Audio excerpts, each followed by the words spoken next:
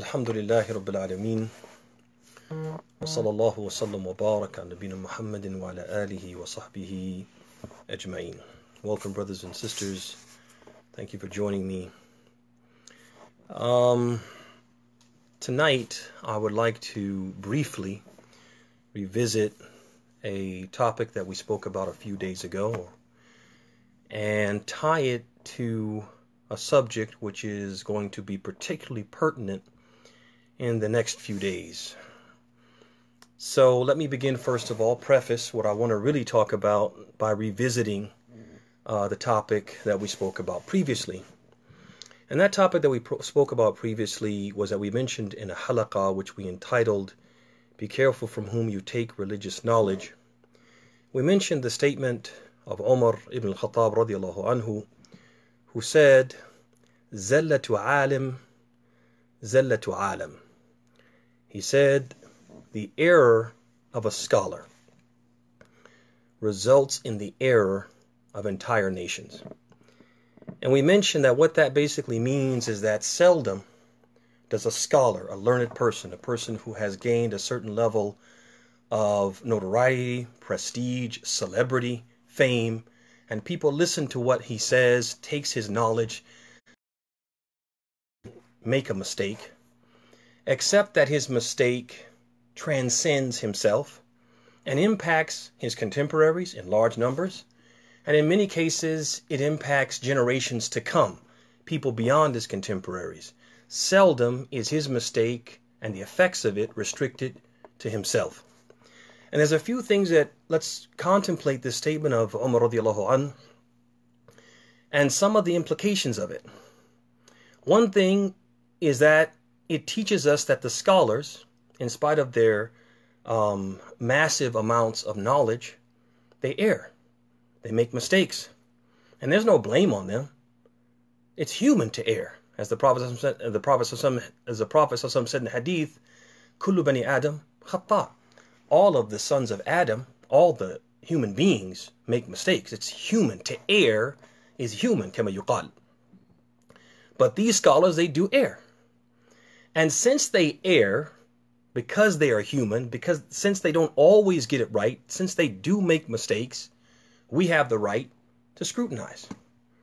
And to basically try to make sure that whatever they're telling us and whatever information they're giving us and we're consuming it, that we have to try to make sure that it's right, because they're human beings and they can err. They have the propensity to err. The third thing that we can take away from the statement of Umar radiallahu anh is that it's not proper for us to follow their mistakes knowingly. Or if we have a strong suspicion, a strong inkling that they've said something erroneous, we can't follow it simply because they are scholars. Notice Umar, he said, "Zallatu alim, zallatu alam." The mistake or the error of the scholar is also an error for the one who follows him. It's not correct because the scholar said it. It also automatically it's wrong for him, but it becomes right for us. That's another thing that we can take away from what Umar said. So now if you understand this, you'll understand that we are required to follow the truth, to follow what's right, and not to follow the scholars if we suspect or if we know for certain that they're wrong. We're not allowed to do that. Allah subhanahu wa ta'ala, He says, "Ittabi'u ma unzila ilaykum min rabbikum wa la tattabi'u min dunihi awliya." Allah subhanahu wa ta'ala says, follow what has been revealed to you from your Lord, the divine truth contained in the Quran and the Hadith. وَلَا تَتَّبِعُوا مِن دُونِهِ, and do not follow instead of it awliya, people that you love, people you admire, people who you respect and look up to, the scholars.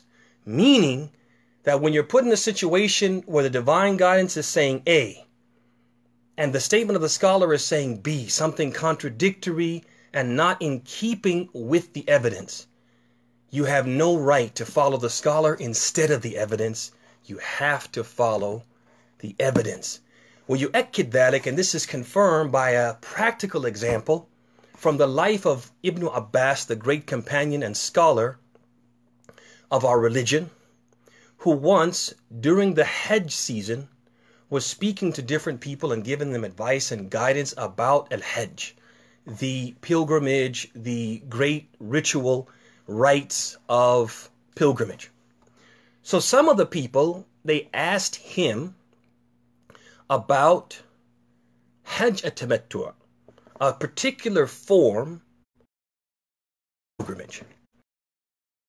Told him, not only is this acceptable, permissible, prescribed form of Hajj. So those people, and he basically told them that this is what the Prophet said. This is what the Prophet encouraged people to do.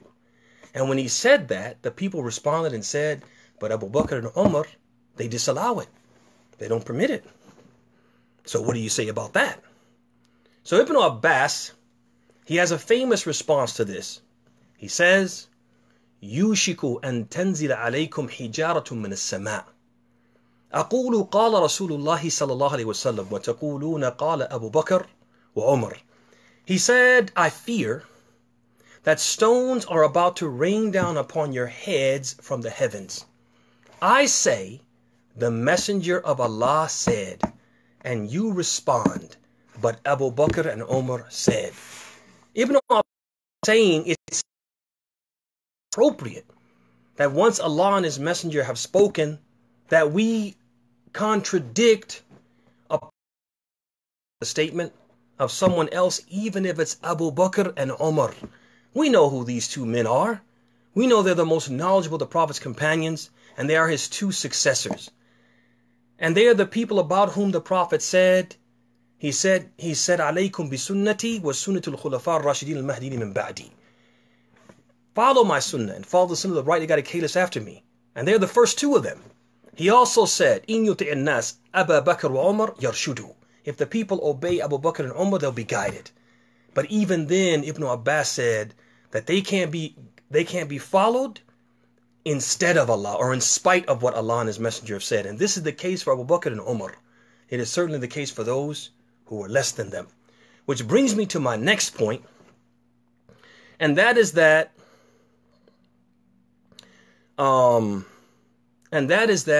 because of this, we have to be careful. Which was the whole point from the previous talk that we gave. We have to be careful. We have to be careful whom we take knowledge from, and we have to be careful with the knowledge that we're consuming, verifying its authenticity and its correctness. And people should not by any means belittle the importance of trying and striving to ascertain authenticity. People should not put that down, because we are created to follow the truth. We just talked about that. And we mentioned the statement related to this, the statement of Muhammad ibn Sirin, who said famously, he said, Inna hadha al-ilma ilmu dinin, fanduru amman ta'khuduna dinakum. He said, this knowledge is a knowledge of the religion of Allah, so be careful from whom you take your knowledge. Now, why do I say all this? I say all this to preface what I want to really talk about, and that is that we live in a time now, because of the lockdowns and stay-at-home orders and shelter-in-place orders, where a lot of us are not going to be able to go to the masajid. Some of us may not be able to go for the whole of Ramadan, and many of us will not be able to go for a large part of it, maybe the first 2 weeks of it, etc. And here we are at the end of this week, inshallah ta'ala, Ramadan is going to begin. And many people are concerned about Salat al-Tarawih. What are we going to do? Love. Many of us find a great deal of pleasure. This prayer has a certain sweetness to it. Many people long for this prayer. They wait the whole year to be able to go to the mosque and pray Tarawih in Jama'ah, in congregation. And many people are concerned what is going to happen to Tarawih under these circumstances. And so you have all these fatwa that are floating around now, telling people some of these unorthodox methods of offering Tarawih, advising people, for example, to tune in to Facebook Live to a particular masjid. The masjid could be in their city. They're in the house, and they're in the masjid, it's in the city, but they're at home following that. Some people will say it could be another state, could be another country altogether, right? Some people say you could turn your phone on and play the recitation of a qari, and follow that. You're going to have all these alternative ways that people are giving you to pray Taraweeh. And so I wanted to say a few things about to what we talked about just a few moments ago about being careful from whom we take our knowledge and what knowledge we consume and what knowledge we follow. So the first thing I want to mention is that the first priority for every Muslim when it comes to the rites and rituals in general and a salat, prayer in particular, is qubul al-amal. The first thing that should be on our mind, the first thing that we should be concerned about as Muslims is making sure that our deed is going to be accepted. We are not doing these deeds and exerting ourselves, exerting energy, taking the time out to do these deeds for them to be rejected. We want them to be accepted. We want Allah's reward for these deeds. We want these deeds to be a vehicle and a means for us to attain Allah's pleasure, His forgiveness, and His paradise. We're not doing this just because we don't have anything better to do. We want it to be accepted. And we have to understand that in order for the deed to be accepted, it has to be done in the way it was legislated, prescribed. We can't do it however we want and then think it's going to be accepted. The Prophet ﷺ, he said in the hadith of Aisha, he said, "Man amila amalan laysa alayhi amruna fahuwa rad." Whoever does a deed, a religious act, and he doesn't do it the way we prescribed, it will be rejected. Do you want your deed to be rejected? Nobody wants their deed to be rejected. You're not praying Salat Taraweeh, spending an hour and a half, 2 hours praying to Allah, begging Allah, crying to Allah to have that thrown back in your face. And so the first thing we need to have on our mind, I want this deed to be accepted. How's it going to be accepted? Making sure I do it right. I have to do it correctly. I can't do it any kind of way and then say, Allah Kareem, He better get that. No, Allah is not obligated to do to give us anything, to accept anything. We need to make the deed acceptable. The onus is on us. But the second thing is that we should not pay attention to, because we talked about being careful. Be careful when you take your knowledge, what knowledge you're consuming, where it's coming from, and what it is, scrutinizing it. You should not pay attention to a to fatawa, where a person is telling you do this, do that, and they're telling you you can do this and do that because so-and-so said, and they're not telling you who so-and-so is. They're not telling you, saying some Hanafi, some Maliki, who are these Hanbalis and Malikis? Who are they? I need to know who they are. We're the people of Isnad. We're the people who are going to be asked about this prayer, and we need to have an answer for Allah about our prayer. So there's two problems with this. If a person just said, hey, some people said it's okay, and then you just do it because some people said and you don't know who those some people are. There's two problems with that. One is that if you don't know who or why, I don't know who said it, and I don't know why they said it. What was their justification? What was their dalil, their evidence? Then you can't be sure it's credible. And if you can't be sure it's credible, because understand, a scholar said does not make it credible. As the scholars have a qaida, they say, kalamul ulama, yuhtajju lahu wa la yuhtajju bihi. The statement of a scholar, we need proof to support it, and it's not a proof in of itself. So just because they say a Hanbali scholar said, or some of the Hanbali said, or some of the Hanafi said, or some of the Maliki said, that doesn't make it right. That doesn't make it right, doesn't make it something you can follow. If you don't know who or why, that doesn't make it automatically credible. I need to know who said it. I need to know why they said it. That's the first problem with it. The second thing is that this is something that we ourselves, we wouldn't accept. We wouldn't accept it for ourselves. So why should we expect Allah to accept it? Why should we accept? And I'm going to give you an example, a practical example. Let's say that one of us owns a company and you hire someone to do a specific task, a specific way. That you have a business, you're running a business and you're trying to make money, you're trying to make a profit. And you hire someone to do a specific task, specific way, and the results, the outcome of the doing of this task will directly affect your bottom line. So you're relying on this person to do X and to do it this way. So then that person, you come and they haven't done what you asked, and what they have done, they haven't done it the way you asked. And now this is going to have repercussions on your bottom line. And so you ask the person, okay, I told you exactly what I wanted you to do. I told you exactly the way I wanted you to do it. Why didn't you do that? And he said, well, so-and-so said that such and such said, that's not necessary. I don't have to do it like that. And then you ask him, who said? I don't know. Why did they say it? I don't know. Would you accept that as the boss who's now going to lose hundreds of thousands of dollars or millions of dollars from your bottom line because so-and-so decided to do something differently than the way you told him because so-and-so told him that so-and-so said, and he can't even tell you why they said it or who said it? Would you accept that as the boss? No, you wouldn't accept that. We wouldn't accept it. Why do we expect Allah to accept it? Why do we expect Allah subhanahu wa ta'ala? We're going to meet Allah and He's going to ask us about our prayer. As the Prophet said this in the hadith, he said, أَوَّلُ مَا يُسْأَلُ عَنْهُ الْعَبْدِ صَلَاتُهُ. The first thing a slave is going to be asked about on the day of resurrection is his prayer. Allah is going to ask us, what's up with this prayer? And what are we going to say? Oh, I did it this way because so-and-so said that such and such had said. That's what you're going to say to Allah? You wouldn't accept it for yourself. Why do you want Allah to accept it?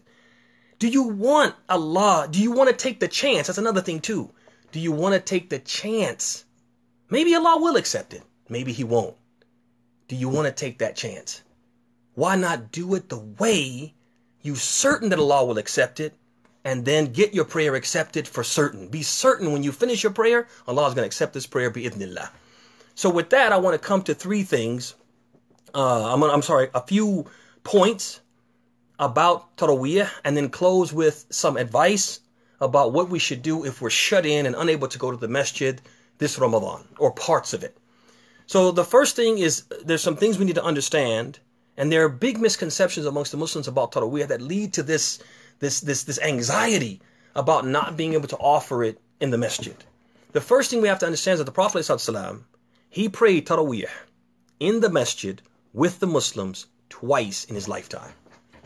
Twice in his lifetime did the Prophet ﷺ pray Taraweeh, leading the Muslims in the masjid in congregation. It only happened twice. It was not the Prophet's regular practice, nor that of his companions during his lifetime, to pray Taraweeh in the masjid.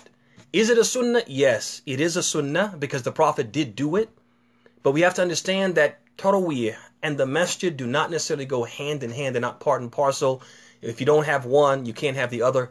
That misconception has to be removed from our minds. You can pray Taraweeh in your home. In fact, the asl, the original rule, the standard is to pray it in your home. And the masjid is the exception to the rule. But the second thing is that the Prophet's companions, Ridwanullahi ta'ala alayhim, they used to make, after his passing during the Khilaf of Umar, and then afterwards on down the line of history, they did pray Taraweeh in congregation in the masjid together. But when they did, they didn't do it with the intention of making khatam al-Quran, completing the Quran, the entire Quran, in Taraweeh. They didn't do that. That they would bring a reciter, they would pick someone who was skilled in the recitation of the Quran, and that person would just recite. He would recite at his leisure. He would recite on his own volition, whatever he wanted to recite, and they would recite for long periods of time. Wa alaikum salam wa rahmatullahi wa barakatuh. But they did not have the intention of completing the recitation in Ramadan. They just would recite. So that's another misconception. A lot of us think, well, you can't make Taraweeh unless you're going to recite the whole Quran. And some people struggle. They struggle, or they struggle, they don't know the whole Quran. And if they were to read it from the Mus'haf, they would struggle, they would make mistakes. They're not that proficient. And some of them, they don't feel comfortable in their madhab and the school of thought that they follow, and what they've been always taught is that you're not supposed to hold the Mus'haf while you're reading Quran. While you're praying. So all those things become obstacles to them. Why? Because they're in the impression, I have to do the whole Quran if I'm going to do Taraweeh. They don't go hand in hand. They don't. You can read anything in Taraweeh, and that's what the early Muslims used to do. The third point, as it relates to Taraweeh, is that it's confirmed from Uthman ibn Affan that he actually prayed the night prayer on occasion, at least once, and maybe more than once. He prayed the night prayer reciting one ayah from the Quran. He stood the whole night in prayer, and all he recited was one ayah.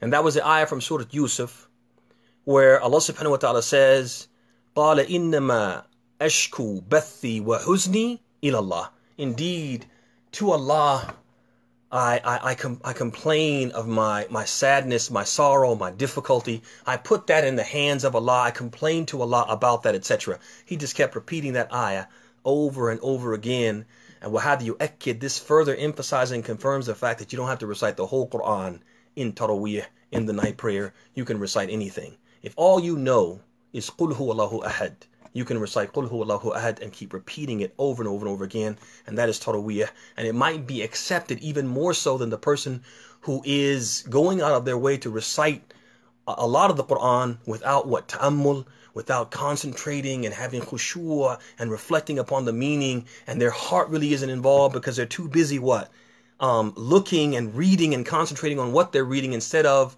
the meaning of what they're reading and letting that meaning affect them and pass over their heart and impact them, etc. So that said, I'll bring me to the last and final point. And I know I've gone a little bit longer than we usually do, but because of the importance of it, I really want to make sure this was clear, is that my recommendation is that those of us who are shut in, stuck at home, can't go to the masjid to offer Taraweeh, that we pray at home in Jama'ah, in congregation with our families. And we read whatever we are able to read from the Quran, based upon what we know of the Quran. And those who feel comfortable reading from the Mus'haf can do so. Those who don't feel comfortable, just read what you have memorized, even if it's a small amount. And the thing about this suggestion that I'm giving you is it's a suggestion that no scholar from any madhab will say is wrong. And we talked about it earlier about wanting to do the thing that we know will be accepted. We're going to be asked about this prayer, and we want to meet Allah and be able to be confident that He's going to accept it, and we're going to have an acceptable answer when we meet Him. So this is my advice, brothers and sisters. You can take it or leave it. But the one thing that I want you to take away from everything that we said is that whatever you're going to follow, whoever you're going to follow, whatever they say, they are obligated to be able to substantiate what they're saying with proof. And you cannot just use the fact that X scholar said as a justification to do whatever you want to do. But rather, we are not sent on this earth to follow scholars per se. We're sent on this earth to follow the truth, and the scholars are supposed to be a means toward that end and not an end in and of themselves. With that, I bring it to a close. I ask Allah subhanahu wa ta'ala to make us from those who listen to the talk and follow the best of it. We ask Allah subhanahu wa ta'ala an yanfa'ana bima 'allamana wa an yu'allimana ma yanfa'una. We ask Allah subhanahu wa ta'ala to benefit us with what we learned and to teach us what is beneficial. And we ask Allah subhanahu wa ta'ala to make us from those who offer this Taraweeh in whatever way we possibly can, whether at home or in the masjid, and that we do it in the way that He accepts, and that He accepts it and rewards us beyond forgiveness, beyond heavy scales. He rewards us with Jannah, paradise on the Day of Judgment. Hada wa sallallahu wa sallam wa barak Nabi Muhammad wa ala alihi wa sahbihi ajma'in. Assalamu alaikum wa rahmatullahi wa barakatuh.